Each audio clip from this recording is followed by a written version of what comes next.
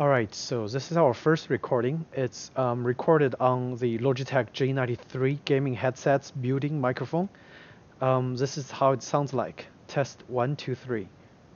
And I'm gonna switch to the next one, which is a Shure X2u XLR to USB converter, so I can plug in my dynamic microphone directly into my PC and do a recording, and you guys can compare the quality. Okay guys, so previously we've did a recording on the Logitech G933 Gaming Headset's built-in microphone, which claimed to have the noise cancellation function and clear voice technology as they claim.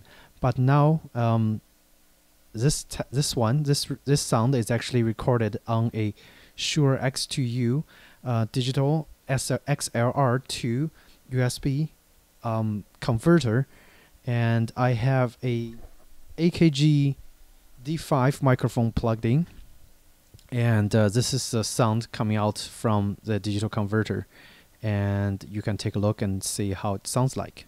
Test 1, 2, 3. Test 1, 2, 3.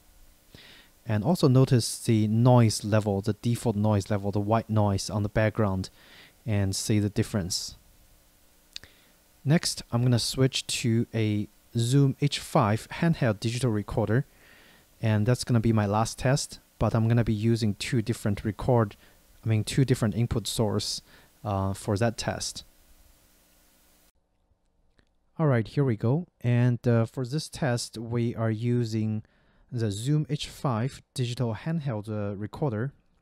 The recorder is plugged in through a USB cable to the PC, and I'm recording using the exact same microphone as the previous recording, which was using the Shure X2u converter, and now it's plugged into the Zoom H5. And you guys can take a look, not take a look, but try to hear the difference between two different input devices and how it sounds like.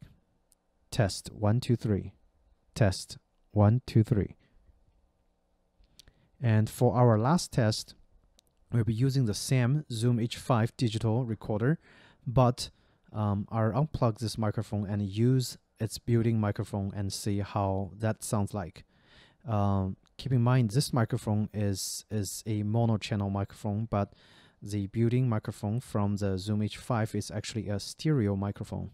So that would be interesting to hear. Okay, this is going to be our last test. It's using the Zoom H5 handheld recorder's built-in stereo microphone. And this is what it sounds like. Test 1, 2, 3. Test. Okay, so by now you guys probably figured the best sounding one is the last one. It's the last option that I've just shown you guys, which is a Zoom H5 the handheld recorder with a built-in stereo microphone. And it's no surprise because this option is also the most expensive, because the Zoom H5 device actually cost me about $270 from the music store. I bought it last year, and but it's also the most versatile recording device, because not only you can hook it up to your computer, you can also take it onto the field to record all kinds of gigs and concerts and any other recording needs, or like maybe even nature sounds, or that kind of stuff. And so it's most versatile, and I think I definitely like the sound from the Zoom H5, but it's not as practical to be used as a gaming communication microphone, because you have to actually go and find a desktop stand to mount it onto your desktop, and you have to have a optimized distance between your mouth and the microphone. And even though it sounds best, it's gonna add a lot of items onto your desktop. If you are the person that likes simplicity on your desktop, you definitely don't want this setup, because it's going to be a lot more wires and stands in front of your keyboard. And the medium option, which was the Shure X2u, the XLR to USB digital converter. It's a good option as well, but it also requires additional setup with a desktop stand with your microphone. So that's kind of cumbersome. But it's an in-between option because it's very cheap to get that converter. It's about I got it for like $35 on eBay, and you just need, if you already have your existing dynamic microphone or a condenser microphone to use, it's wonderful. You're not gonna spend any more money than that. You basically just hook your microphone up to your converter and to your desktop, and you can use it right away.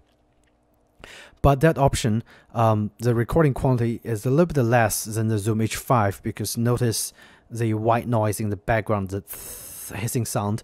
The noise gate is significantly higher than the Zoom H5, but it's also significantly cheaper. It's less than $40 your total investment. And of course, back to the built-in Logitech G933 gaming headset. That headset cost me $80 total, and not only comes with a microphone for communication needs, it's also wireless, and it's also multi device compatible. So basically you can plug it into your PC with a analog cable, and you can also have a USB plug into your Xbox or PS4, and at the same time you can stream from multiple devices, and that's a great plus. And so in terms of best bang for your buck, a gaming headset, you're gonna get really good sound quality, but the microphone quality is not gonna be as ideal as they claim. Excuse me. And so that's something I want to test out. I want to see if the microphone quality is as good as they claim, like a noise canceling feature and really crisp and clear communications.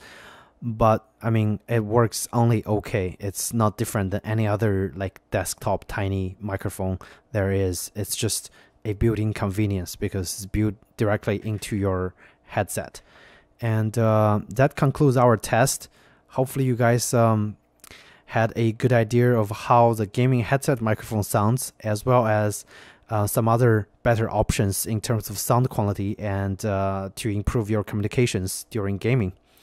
And if you guys have any questions, feel free to ask me in the comments section, and I'll be happy to answer for you guys. Take care.